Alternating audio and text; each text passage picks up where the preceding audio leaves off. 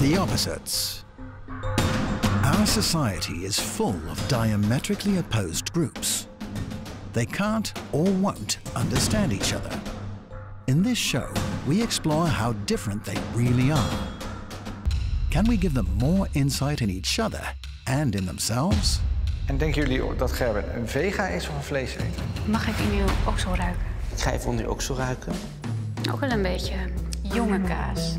Ik denk vega. Ik denk ook wel dat hij vegetariër is. Jullie denken allebei vega. Ja. Dus conclusie, kun je het verschil ruiken tussen een vleeseter en een vega? Behoorlijk goed.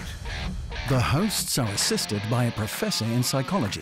Ja, buitengewoon leuk. De verschillen zijn vrij klein, maar ze gaan wel de kant op die je inderdaad zou voorspellen. To answer questions like, do religious people show more empathy than atheists?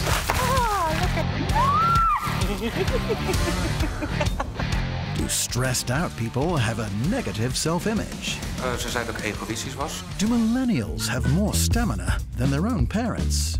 Het doet ontzettend veel pijn, maar het maakt zelf niet uit. Ongelooflijk. Do religious people take more risks because they trust in God? En laat je nu maar achterover vallen.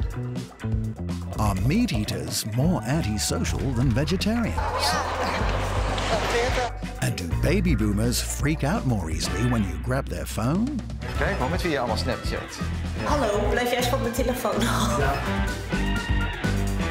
Our experiments will help us answer the question, are we really that opposite?